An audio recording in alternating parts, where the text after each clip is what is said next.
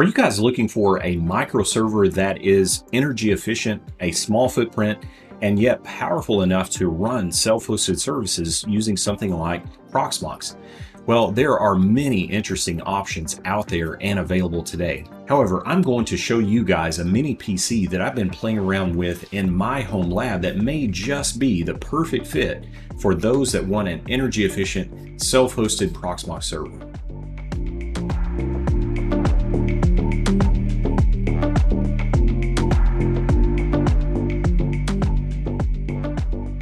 Feast your eyes on this mini PC. It's the Beelink Mini S12 Pro. And I really have enjoyed working with this unit for the past few days in the home lab.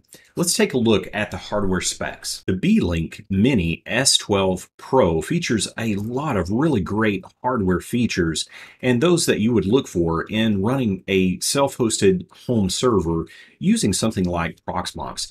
First and foremost, it features the Intel N100 CPU. And frankly, this CPU is not going to win a benchmark contest with other more powerful CPUs. That's not really its bread and butter. However, the N100 is an extremely efficient and powerful CPU for what it does. It sports 4 cores and 4 threads, and it has a TDP value of 15 watts that will burst up to 25 watts when running turbo. The Beelink Mini S12 Pro also features DDR5 memory. Now, the unit that I had purchased features 16 gigs of DDR5 memory. Now, this is a better configuration from a memory perspective. If you saw my review and overview of the GMK G2 NUC box that I've been also playing around with in the home lab, it also features the N100 CPU.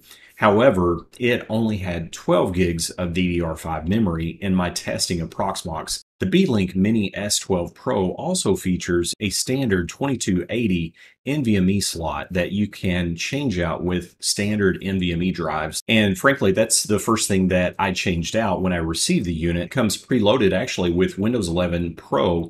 So I wanted to just maintain the OS on the factory NVMe drive. So I swapped it out with a Samsung Evo 970 that I had laying around on the desk. Now, aside from the CPU and memory, one of the other critical components when we're thinking about hosting and a home server solution is networking. In this side of things, it's a bit limited. We have a single gigabit network LAN port on this unit, and it's also a Realtek adapter. That's why the premise of this video is around Proxmox. If you're thinking about running something like VMware vSphere, this is probably not the unit that you want to go with. The Realtek network adapters are not supported in the latest versions of VMware ESXi. You'll have to do something like a USB network adapter if you want to have this particular unit or any other mini PC with a Realtek controller running ESXi for your home server. So keep that in mind. This is probably better suited for something like Proxmox or XEP-NG. I had begun with the GMK Tech G2 NUC box, and now I've migrated over to the Beelink Mini S12 Pro with 4 more gigs of memory. So I wanted to see just how dense of an environment I could get in a Proxmox installation, including LXD containers as well as virtual machines. So let me show you guys what I was able to spin up. I've got the Proxmox environment set up on this unit. I've got a total of 5 LXC containers, and then I have 10 virtual machines that are running Ubuntu Server 2204, as you can see, 01 through 10. And then I also have just a one-off Windows 10 box just to mix things up a bit. This little guy is humming along without issue. We've got 8.89 gigs of memory used out of the 16 gigs total that we have. I'll just kind of click around and show you guys how responsive the unit is. One thing I'm going to do is run some updates. I'm going to kick this off on a couple of LXC containers just to show you guys how responsive the unit is and how well it deals with work and being presented to it. So But I wanted you guys to see just how well the Beelink Mini S12 Pro handles some virtual workloads that are being thrown at it. And one of the things to note is I don't have a benchmark utility running. However, I think tests like this are more real world. In a home lab, you're going to have workloads running, you're going to have containers running, virtual machines. And for the most part, those are probably going to be sitting idle. And that's what you want.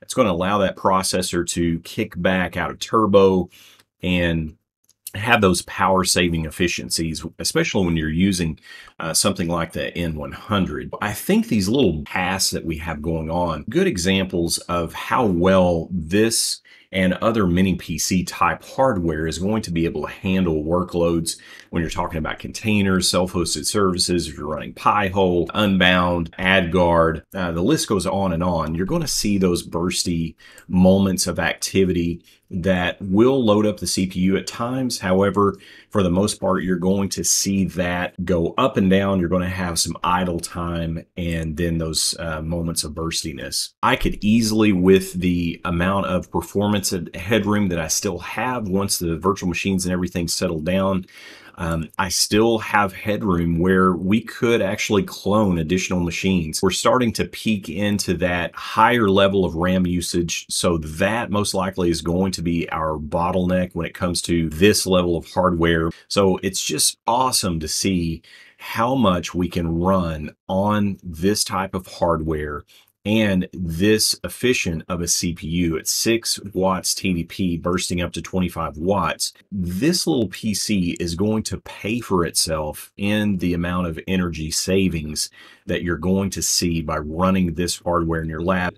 But again, I think that sweet spot is no more than 10 to 12 virtual machines, a handful of containers, or if you're not running any virtual machines, maybe you're just running a single virtual machine container host, you maybe could run dozens of containers on this single piece of hardware. So keep that in mind. And why would you run a hypervisor instead of running a bare metal operating system? Well, one of the big reasons is backups and ease of moving around those workloads. So as we know, the virtualization layer abstracts that operating system from that physical hardware. So keep that in mind as a benefit when you're thinking about purchasing something like this to run as a home server. A hypervisor certainly has its benefits there, and most likely you're going to want to experiment with those things anyway. Well guys, this has been really fun to showcase this Beelink Mini S12 Pro unit for you guys, and I've enjoyed playing around with it in the lab environment and just seeing what this class of hardware is capable of with 16 gigs of memory and a decent amount of NVMe storage.